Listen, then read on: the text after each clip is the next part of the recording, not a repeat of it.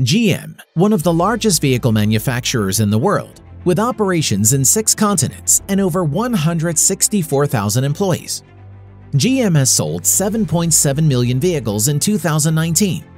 The automaker that was founded in 1908 has built more than 500 million vehicles since then. But in 2008, GM was about to lose everything. So how exactly did they manage to get out of it? In today's episode, we will discuss how GM got a fresh start in 2009. 20th century was an incredible time for automobiles. There were 4,000 cars in the US, most of them either steam or electric. This is when a high school dropout, a cigar salesman, founded a carriage company. He transformed the company from a $2,000 startup into a $2 million empire. The company eventually became the largest horse-drawn vehicle manufacturer in the US. But the public did not like riding in horse carriages, as they were loud and smelled like burned gas. To come up with a new system, William bought various companies such as Buick and went in a 15-year partnership with McLaughlin Motor Car Company Limited. William's plan was more than just expanding Buick brand. He wanted to create the largest automotive company. He ended up buying companies like Oldsmobile, Cadillac, Pontiac. The cash was running out as he was buying company after company. This buying streak had to stop, and the company started to focus on improving their product.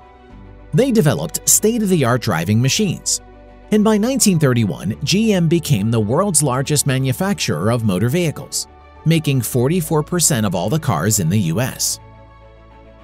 After World War II, the company resumed manufacturing of civilian vehicles. GM was going strong.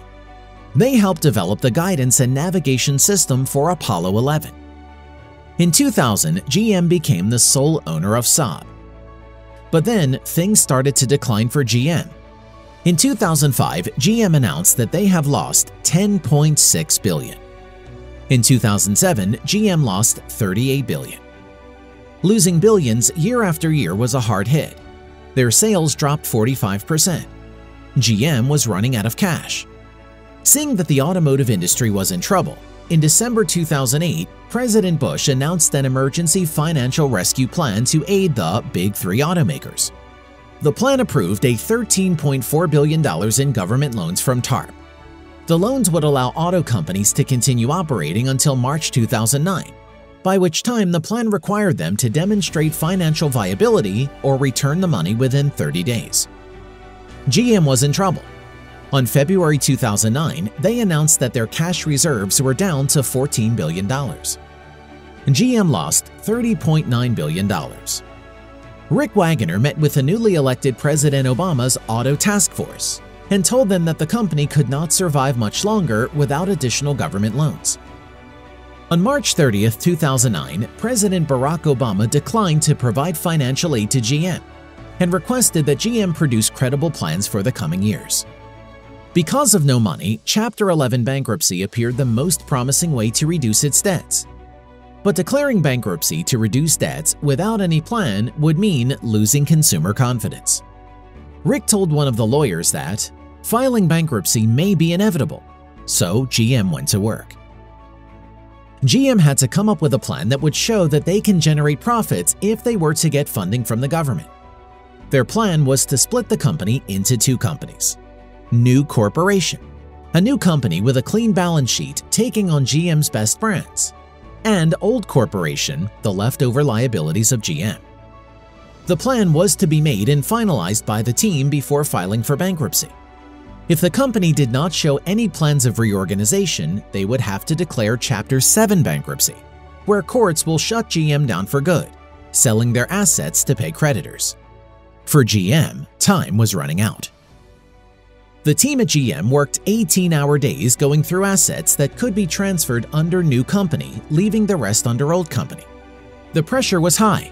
As the days went by, cash was running out. GM was 2 weeks away from having nothing in their bank accounts. Under new company, old company plan, the company decided that Hummer, Saturn, Saab, and Pontiac were more of liabilities, whereas Chevrolet, Cadillac, GMC, and Buick were their best brands. It was agreed to fully fund new company with equity, and thus it became the chosen path to save GM. On June 1, 2009, GM filed for bankruptcy in New York, with $82 billion in assets and $173 billion in liabilities. It was the largest industrial bankruptcy in history, where the court asked what GM's plan was for revival. They presented new company plan. With thousands of individuals depending on the survival of the company, GM finally got a fresh start in 2009, and the industry was saved with government funding of about $50 billion. In November 2010, GM returned to the stock market with an IPO of $20.1 billion. The following year, GM regained its title as the largest automaker in the world. So, what can we learn from their experience? Well, it's pretty simple. If you have more than one thing that you are working on, continue to work on the one that are showing results and disregard the ones that are not. Until next time, have a good one.